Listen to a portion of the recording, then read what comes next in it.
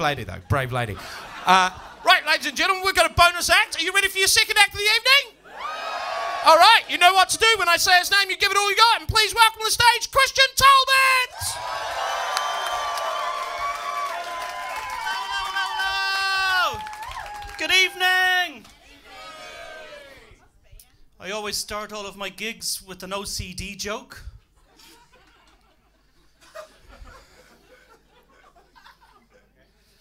It's not because I want to. You can probably already tell from my accent that I'm really needy. I'm from Dublin. I'm from a place in Dublin called Coolock. And Coolock is known for two things. Coolock is known for the Cadbury's chocolate factory, and it's known for the Tato crisp factory. Yeah.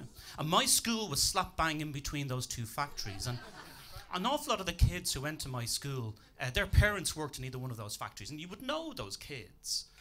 Because like at lunchtime, whereas I would have like a sandwich and an apple, they'd have diabetes.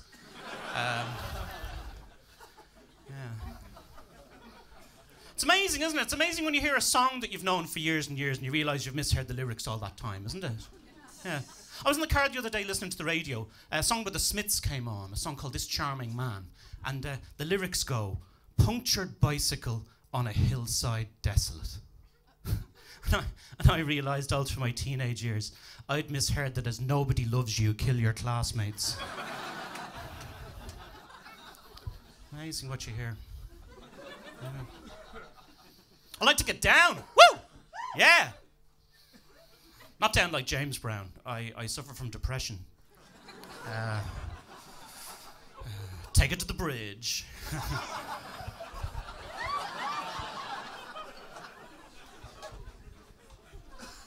When I'm feeling depressed, like I put it up on Facebook because I'm a really needy bastard. And the other day I was feeling a bit sad, feeling a bit down. And my friend Lucy, she saw I was feeling a bit sad.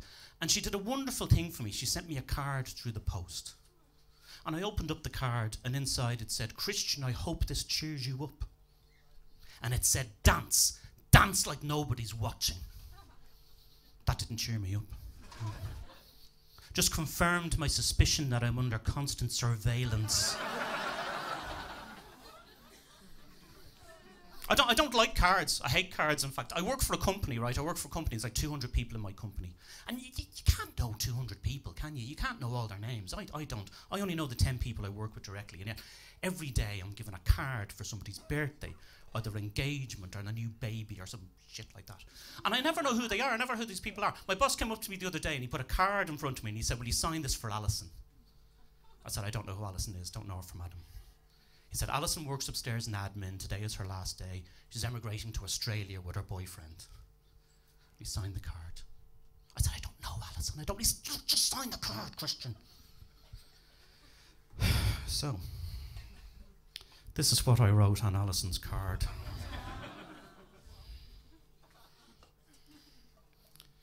Dear Alison, this is very difficult to write, as you can understand. Today is your last day and emotions are running high. Obviously leaving for Australia is the right thing to do, considering what went on between us.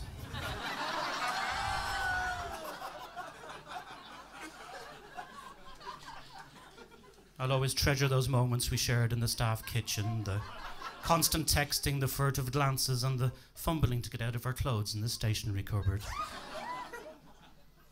I'm just sorry that it had to end this way and that you're leaving with him. You were one of my favourites. And I'll always wonder if the little miracle inside you has my eyes.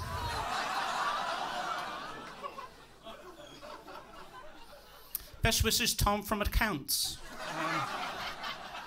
Tom got fired.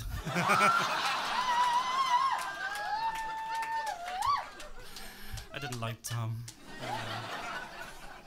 Well, one of the guys I work with directly, his name is Michael, and he's a fucking idiot. Like he has nothing. He's really boring. He's nothing good about him. But the guy said, "Do you want to?" He passed his motorcycling proficiency test, and the guy said, "Do you want to sign Michael's card for passing his motorcycling proficiency test. I said, give me the fucking card. Here we go.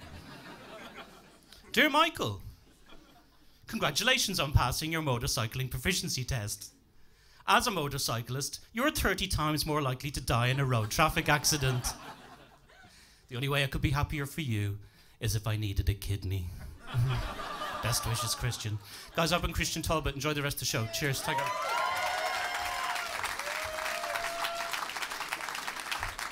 Christian Talbot! All right. So, ladies and gentlemen, the Comedy Store has a fine tradition of encouraging newer acts and giving them a shorter slot on a Friday or Saturday night. That's Christian's first time doing a Friday night at the Comedy Store. I think he did great.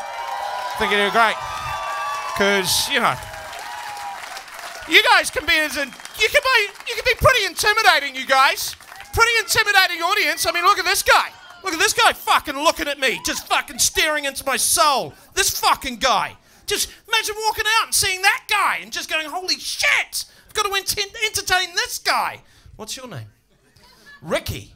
Fucking great name, Ricky. Do you have a middle name, Ricky? Alexander. Fucking gets better, Ricky. What's your surname, Ricky? Sure. Fucking...